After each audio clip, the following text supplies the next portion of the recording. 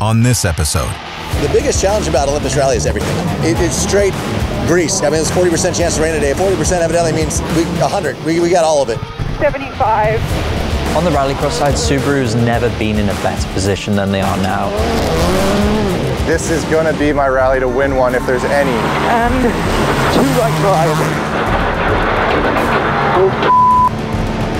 This is Launch Control.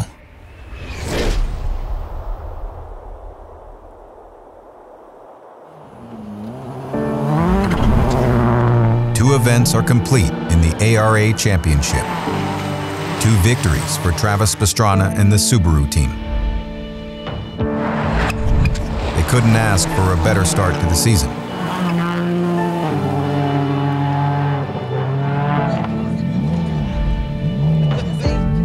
This is a really exciting moment for the sport of rally in general, because it is important for any sport not just to have quality drivers, but also quality drivers who bring attention to the sport.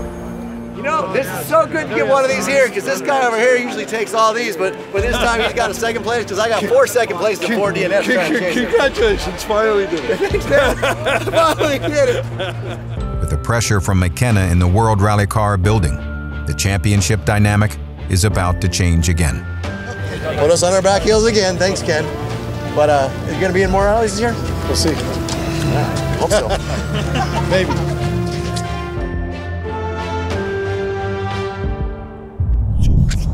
A few weeks later, in Washington State, Subaru is testing before the Olympus Rally when the news breaks. Ken Block will continue his championship hunt in a Vermont sports car Subaru. It's a complicated deal. He's not part of Subaru Motorsports USA. He is part of Vermont Sports Car, so he is an identical car to Travis and Brandon. He started with us. It was a Ken and Travis team, 05, 06, 07, 08. That was like the golden years of rallying back then in the US. We got Rally in the X Games and Ken and Travis, Colin McRae. Like, those were like the amazing years. Ken remains a privateer. As fans rejoice, a critical turn of events in the championship occurs. The defending champion, Barry McKenna, is forced to miss the Olympus Rally. The news leaves an open door for Subaru. The chief title rival is out of the picture, so there's a perfect opportunity to really bring it home for Subaru. For Semenuk, the wet weather reinforces his expectations. Olympus is definitely one of the events I'm targeting for the season. Like, McKenna didn't end up showing up due to some family issues. It's Pacific Northwest event, it can get slippery, it's technical. I just really like the roads, they just suit my style. Fortunately picked first on the road, not the fastest, but couldn't take the chance of the rain, that 40% not coming. But I know Olympus, it's going to be a wet one. This is always a really tough one for us. This is a great rally for Semenuk. Hell yeah! You just dry all through testing. Let's see how wet it is today. Whoa. Pastrana knows that with the champ sidelined, it's a huge opportunity to strike, but no one is going to give an inch. Okay, this is stage 1, Deckerville reverse. Good luck, Skippy. Good luck, buddy. 5, 4, 3, 2, 1, go. Crest, left 5, tightens max, 55. Left 6, left 50, care 2. Care 2. Right 2 minus. Left 3. So split. I'm starting to figure out that Travis just comes into the first stage hot. Like, he targets that first stage every rally, and he just wants to create a gap on all the competitors. Despite the adverse conditions, Pastrana comes out swinging. He takes the opening stage win by 1 second over Ken Block. Ken Block, he's fast. But when it comes down to driving a tidy line, when it comes down to pinpointing, the braking, everything, Semenuk is phenomenal. Like, this is gonna be my rally to win one if there's any. We've got some really slippery stages compared to some of the previous Olympus roads. You gotta pick and choose where you can slide the car and be more aggressive. 2 right minus long, don't go wide, hold. And turn hug. 2 left, drive onto bridge.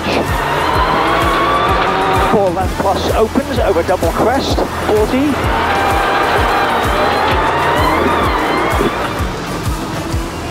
Semenuk strikes back, winning the second stage. The stage victory bolsters his confidence and puts the others on notice that he's out for blood.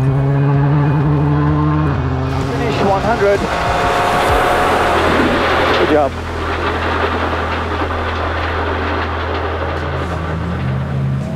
At service, the three Subarus are within seconds of each other. At least they can see where we hit the brakes, it just slides off, but it's slick as crap. It's straight grease. I mean, I chose first on the road thinking, oh, it's going to be dusty. I mean, there's 40% chance of rain today, but Olympus, 40% evidently means 100. We got all of it. It's going to be a heck of a race, and all of us need this win. It's good for me to win. Brandon, this is a rally he came in having a little check mark saying, we want the championship, this is our rally. And I have a little check saying, I'd like to take that from you, so we'll see. Like a harder compound tire would have been a little better right at the end of the stage, but that is the tire for these stages. It's all just like this like super fine, loose film on top, and it's slippery everywhere. So yeah, I mean, we had a couple wild moments, and I'm sure Travis and Ken did too, but I'm sitting in second behind Travis. There's probably the same gap from me to Travis as there is from me to Ken, so everyone's pretty close, but we're, you know, everyone's trying to create a bit of distance from each other. Dude, I thought it couldn't get slicker than the first run, and it poured in between. It's like snot. It's like, dude, it's gnarly. So it'll be, that long stage is gonna be brutal. With another leg of stages to run in the heavy rain, Travis's road position is going to be a challenge. The standing water and grip levels are unknown, and he's the guinea pig. 3, 2, 1, go. Press left 5 tight, max 55. Left 6 over 50, tighten, care 2. Tighten, care 2. Will be right 2 minus, left 3. Semenuk starts second and knows this is an advantage. He can see Travis's braking points and lines, offering clues to the conditions. I had a really good feeling in the car, and going into the next set of stages, we just pushed super hard and managed to make up a ton of time on Travis. Like probably some of the biggest gaps, stage wins that I've created against Travis. And then even Ken too, like we were putting double digits on Ken in one stage. So we were feeling really good in the car, and then it's like Wildcat. Like Wildcat is the stage to make time on someone. The longest stage of the day, getting dark, in the rain, we knew we were gonna have fog, we knew we were gonna have all the worst conditions. We recce that stage in the dry.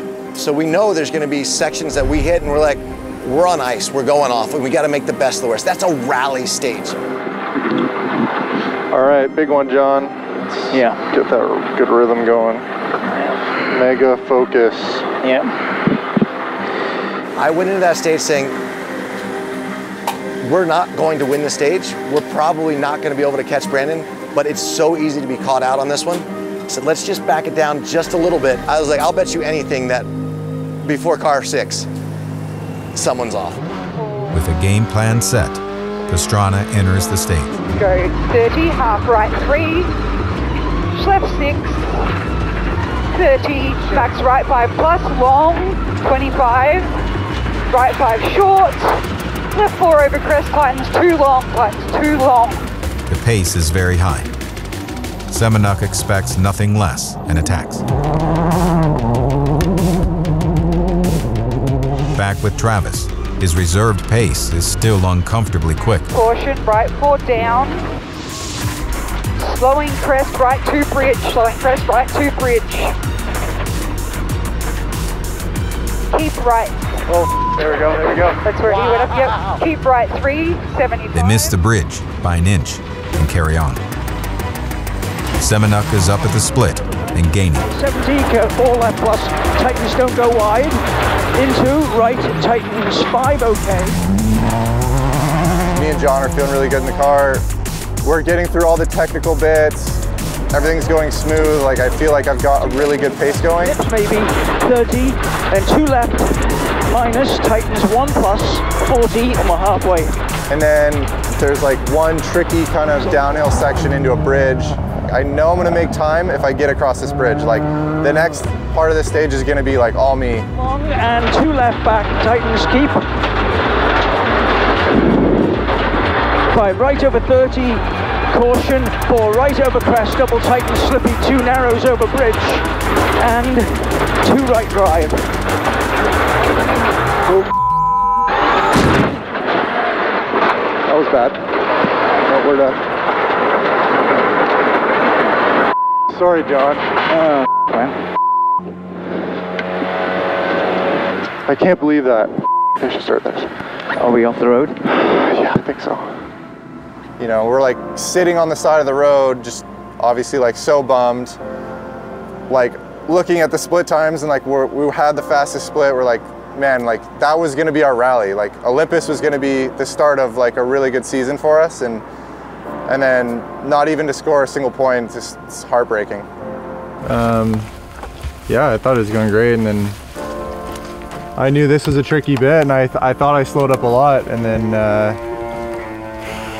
car just stepped out like right before we got on the bridge.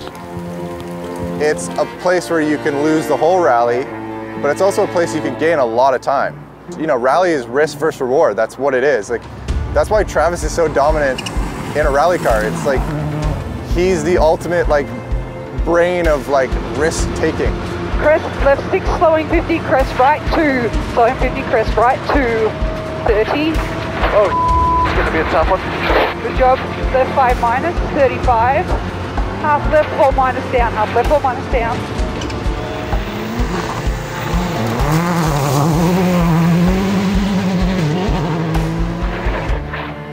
Flying finish soon. Left 5 and right 5 sharp, okay. Yep, got it, this is right 5 sharp, okay. Well done, mate. Oh that was tough. Good job. We didn't Holy really moly. make a big mistake, so great job. Good job, mate. Man, Like, that's it's so just, hard. That bridge, we gotta go back and right the bridge. I didn't drive it like I needed to, but if we were driving 10/10ths, we would have gone, that bridge is gonna get somebody. We got lucky. With so much early season action in rally, it's easy to forget the challenge ahead of this team in rallycross. On the rallycross side, Subaru has never been in a better position than they are now, and the manufacturer has been incredibly patient.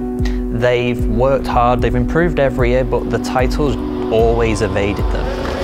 But now they're in a position where they're expecting to win it, and they're expected to win it by us on the outside. In America, Subaru was a dominant team. So we know the Subarus were fast back in 2019. They were right up at the front of the ARX series. They were on the same pace as the World RX drivers. And then COVID happened, and everything just went on the back burner. This team's last head-to-head competition was in 2019. Since then, world teams have continued to compete, continued to measure themselves against the competition. Subaru quietly tested on its own, waiting for the new Nitro Rallycross Championship to emerge. The teams never stand still. It's just develop the whole time. Little tweaks at the minute because the manufacturers aren't so involved, but that's pretty tough for Subaru because they don't know where they are. The development has been focused on what we knew in the past, really, and items we think we need to get ahead of for Nitro, but we don't quite know until we're into it. With a full season finally ahead of them, they have a clear target. It's gonna be the perfect reward for that patience, that hard work, because it's been almost a decade of toil and hard work to get to where they are now. And now they're at the peak of their power. So Subaru have kind of got this thing where they want to win, you know, they kind of need to win. They've got a lot of backing behind them and everything looks amazing. They've got the best car, they've got a great driver lineup, but until they win it, they're still going to be the team that nearly did. To get there, they find themselves testing in Minnesota as part of their long-term development program. Now we're really looking forward to Nitro, but Nitro is also going to provide some different challenges. It's more gravel-based. more jumps versus what we ran before was more circuit-based. With Scott and Travis, the two of them working together, if you look at their skill sets, you could argue that Scott's background is tarmac. But Scott, you know, he's a very well-rounded rallycross driver. But the jump side of things, that's Travis's speciality. So I can see maybe Scott working on tactics, but Travis with the jumps and the dirt experience, if the two of them work together, it could be a really formidable partnership. This team has waited nearly 2 years to continue their quest for a rallycross driver's title. With the season now just a few months away, it's just a matter of time before they measure themselves against the best in the world.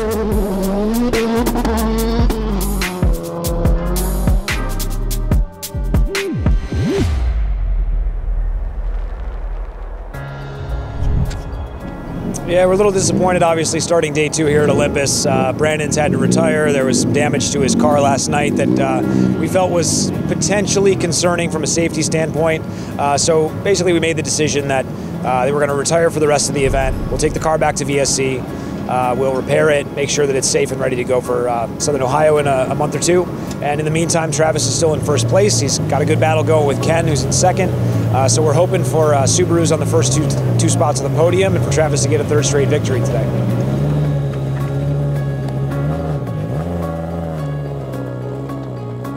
At the end of the day, there's no driver in the world that I want to beat more than Ken Block. Yeah, I've seen their rivalry develop since, what, 07. And Travis has that championship consistency, and Ken has that per mile pace. There's the Subaru team with Travis and Brandon, and then there's the Ken team, Hoonigan Racing Division with Ken. So even though it's a thrilling situation for rally as a sport, looking at it from a team perspective, we want to kick Ken's ass. We want to do it every single time we get on the stages. 1, go. 100, long rail, 50. Max left 6. 30. Ken, same team, kind of not the same team. Rather see a Subaru win than anything else. And we're all working together in the long run to beat McKenna. But it's really the pair of Subaru Motorsports USA versus Ken Block versus the world. That rivalry is what drives racing. It's what drives me, it's what drives competition. And pick a side, pick a team, it's gonna be a good battle.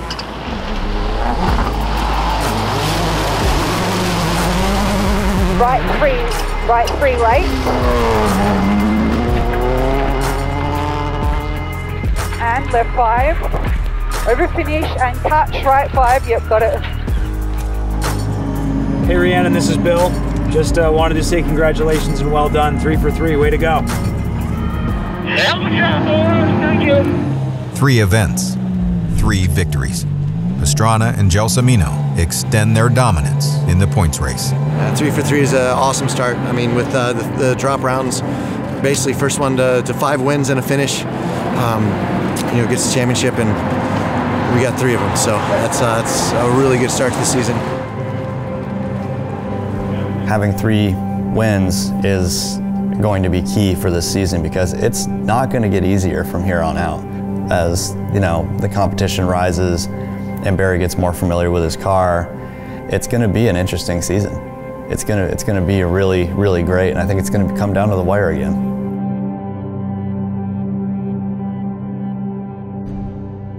Next time on Launch Control.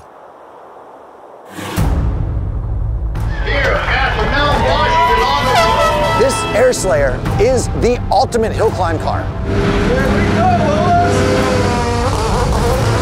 If you go off, it is literally a life and death situation. That is scary. If you make a mistake, you put a wheel off, you're not going to hit anything for a while because you're going to be falling. That's next time on Launch Control.